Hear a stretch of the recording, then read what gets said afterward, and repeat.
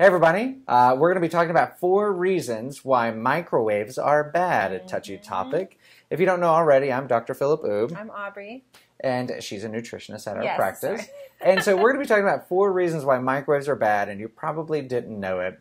Generally speaking, we never use the microwave, and it takes a little getting used to because the microwave is super convenient, easy way to take food from being cold to very warm and just like how we like it in 90 seconds. And that's nice and convenient. And we were taught to believe that this is totally normal. But it's never normal to take cold food up to warm food in 90 seconds. No. In addition, you really shouldn't be using the microwave for defrosting and all of those things. So there's 4 general reasons, and I've got notes on the TV that I'm going to look at. So the 4 general reasons to avoid the microwave are: it generates cancer-causing molecules, damages the nutrients in your food, kills any probiotics in your food, and then 4, releases harmful chemicals from the container that it's in. So the first one and most important one is that it generates advanced glycation end products. AGEs. AGEs, right? And AGEs make you age. Get it? And everything else. Right. So these advanced glycation end products, or AGEs, it's actually taking any sugar in your food, and generally every food has sugar. Yeah. Commonly when we say sugar, people think like, well, I'm not microwaving a Snickers bar. No, right? But even protein has sugar. Right. So every food has carbs and sugar in it, even if it's low.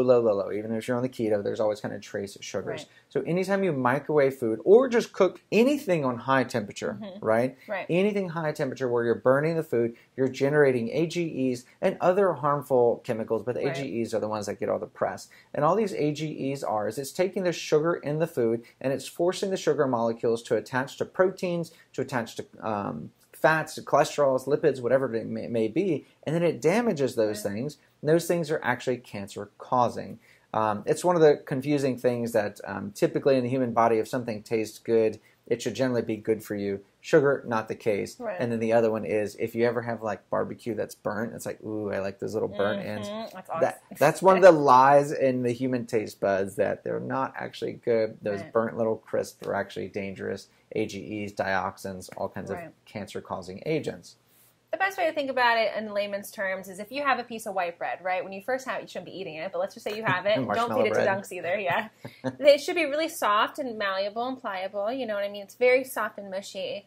And then what happens after you toast it is it starts to get firm. It starts to get harder. It starts to get a different color. That's kind of what, the way we like it. It's so good. That's kind of what happens to any kind of lipid membranes in your organs, your tissues, your brain, and those kind of like signaling agents for those proteins. So they get hard and they get unmalleable. And if you think of your arteries and if you think of your tissues, you're literally stiffening those.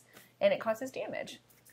So if you put a piece of toast in, or a piece of bread in the microwave and nuked it, why wouldn't it turn it to toast? And it's because it's a different heating mechanism, but the damage is the same. And so kind of the way microwave works is it makes molecules vibrate, and that vibration is what creates heat, and that heat spreads to the rest of the food. So the way I like to consider the microwave as working is it's not really generically heating everything in your food equally. It's actually supercharging certain molecules, whatever catches the microwaves, that it's supercharging and making that part really, really hot, and then that really, really hot part is actually going to bounce around to other molecules that are cold, and it's going to heat those up. So yes, when you eat the food, you feel like it's generically warmed throughout, but it's actually been supercharged in specific points, and then that heat dispersed through to make it nice and normal. But the problem is, anytime you supercharge something, you're basically burning it. When you burn it, you make those AGEs. So you don't taste burnt products, you don't see burnt, but the microwave is basically damaging it. So the common question is, well, Aubree, what do you do since you don't microwave your food? So best way to do is, let's say if you're heating a leftover, the easiest way to do it is get your skillet, put it on a stove, add a little bit of oil, a little bit of water if you want to, not at the same time, that will cause a terrible reaction. But add it on there, heat it up, stir fry it real quick. It'll take maybe 3 to 4 minutes. It heats up really fast. Put a lid on it to get some steam in there, and that's basically creating your own reheating mechanism. So what if you're at the office and you don't have access to a stove? Toaster oven. That's right. Or you eat it cold like Dr. Oubre. Hey, throwing me under the bus. Toaster oven. We have 2 in here.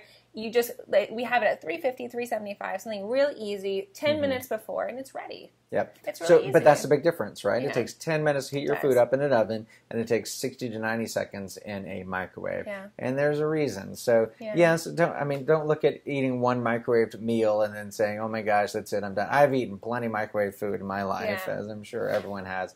But just do your best to avoid the microwave. We would much rather you microwave your asparagus and eat that for lunch than eat something unhealthy. So don't take it to that level. Just know that if there's anything you can do to avoid the microwave, please avoid the microwave because of AGEs. Number 2, it damages the nutrients in your food. Now, we already went over kind of the biochemistry, the physiology of the microwave. And so same basic principle. You take a nutrient and you vibrate it too much. You actually change the chemical structure of it. So vitamins and nutrients inside of your food can actually be damaged by the microwave. Now, one thing, we were reading some articles and getting some ideas for this, and they were saying like it can cause specific vitamin deficiencies and things.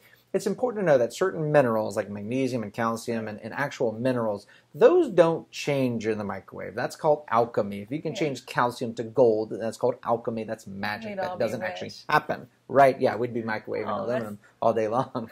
That'd be... Anyway, So just be like, you're not losing magnesium and calcium and all the minerals, but vitamins have a complex 3D structure. And if you heat any of those up, supercharging them, you will destroy it. So they've done studies to say that the microwave damages like 90% of the nutrients in your food. I have a hard time believing that, but there is a reason why when you microwave food, it tastes different. It does, and I did this for the first time. I used to microwave for like 2 years, and I was so hungry. I felt so sick, and I was like, I'm reheating my mixed ground turkey. It tasted so gross, I threw it away. It was or I composted it. Sorry. But it tastes completely different. It has a strange, almost, it's like tastes empty. Like it feels like there's not much taste left, but it tastes almost plasticky. It tastes like something completely different. And you forget. Number 3 is it kills any probiotics. Yes. Now, most people think nowadays that probiotics come from capsules and powders that you buy at the grocery store, the pharmacy, or from our office, right? But it's important to remember that most of our probiotics is actually from our dirty hands, our food that's supposed to be in the garden outside, and from our food from the grocery store. Right. Truth be told, nowadays everything's been so cleaned and bleached and washed a million times that there's really not a lot of probiotics in food. Right. But if there are any and you microwave it, they're dead. Right. And that's actually a really, and if anybody doesn't know, that's an easy way to clean your kitchen sponge or kitchen towel, is if it's kind of moldy smelling and you don't really want to wash it and you just want to clean it real quick, you just get it nice and wet, throw it in the microwave and nuke it. Nothing survives. Right. It's beautiful. It's great. When you think of food also... But don't eat it. No, don't eat it, please. Don't eat the towel. Food has natural enzymes as well. There's a reason why, like, Point number 5. Oh, sorry. Okay. But probiotics as well, right? So probiotics and enzymes are meant to help you break down your food. They help your small intestine. They do help your flora. And so what happens is, like, when you talk to someone from dehydrating food, right, it's still considered raw because it's a low enough temperature to where those enzymes aren't destroyed. So when you microwave, you are also leaving any chance for any of those natural enzymes to actually be activated. You're damaging those as well. So now you do technically have a harder time breaking down that food and getting those nutrients that are actually mostly gone now. So staff member that we keep seeing you microwave your food, we will continue ridiculing you, and you need to watch this video again and again until you know why you should stop microwaving your food. Number 4, we're almost done. Battery life is blinking. Okay. Number 4 is harmful chemicals from your containers that you're cooking your microwave food in. And so my favorite thing when I was a new bachelor dad is microwaving those plastic containers with broccoli already in it, and like steaming the broccoli inside the plastic. And then where it literally bends after being microwaved for too long. Yeah. So don't cook, if you're going to microwave, at least try to put it on a regular plate, ceramic or something, so that you're not getting the plastics that you're supercharging and heating and then soaking into your food. So we need to cut this video off before our battery dies and we have to mess with the audio. So 4 reasons not to use the microwave, but don't look at it as terrible. We'd much rather you microwave broccoli than eat a cheeseburger. Cool. Like our channel, subscribe, and we will see you soon. Thanks, guys.